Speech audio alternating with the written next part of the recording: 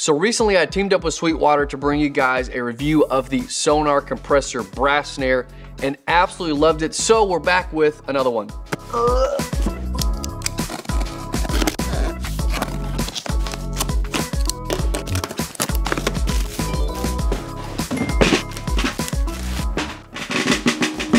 So here we've got the 6x14 Sonor Beech Kompressor snare.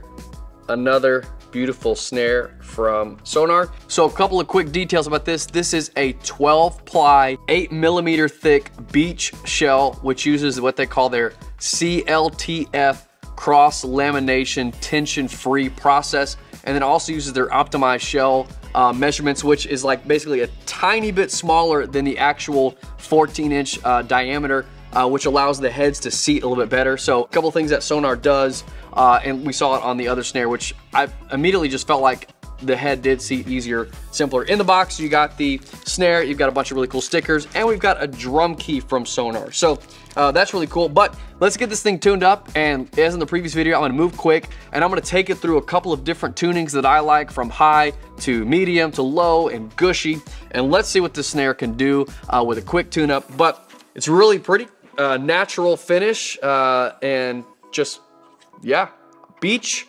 Kompressor snare.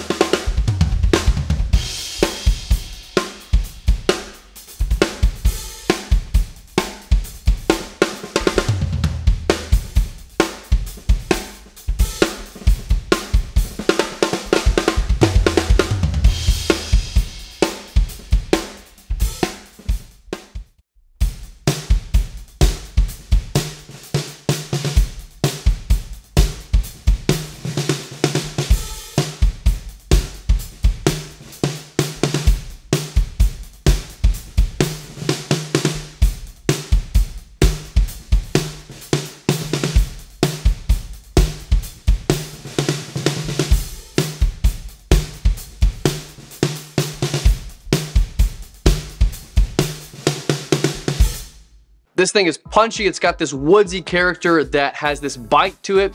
Some of those kind of wood overtones, and just punch through like that articulation. So on some of the lower tunings, I put a dampener on there to kind of dampen down some of those overtones, and you could probably work with that and get a little more dialed in.